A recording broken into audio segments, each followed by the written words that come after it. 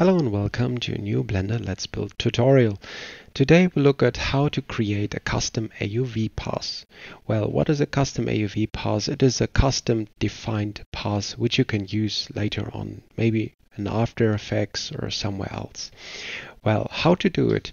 You just go here in the View Layer Properties and then you scroll down and there you can see is Shader AOV, and there you can just put in another path.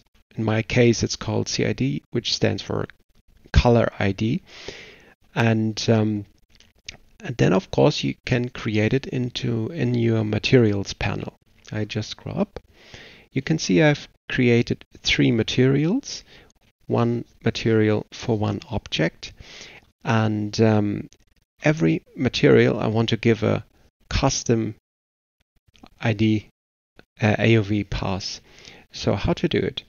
I just go here and then I press Shift A and I type in color ramp and I just delete the last one and I go here and I just use maybe blue. By the way, I just move in the RGB spectrum. You can also use cyan, magenta and yellow as well. So you have 6 colors that you can use later on. And then of course you have to connect it, and you connect it to AOV.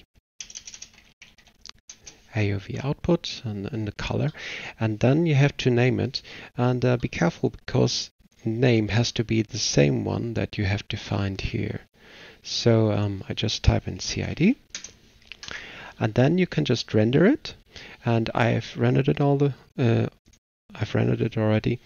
And if you go here and just go to backdrop, you can see if I go here, this is the usual image. And if I come here, you can see there you have your color ID masks, and which are quite handy in After Effects. You can use them very often. So I hope this was useful. If there's anything else, just leave a comment in the comment section. Otherwise, see you next time and God bless you.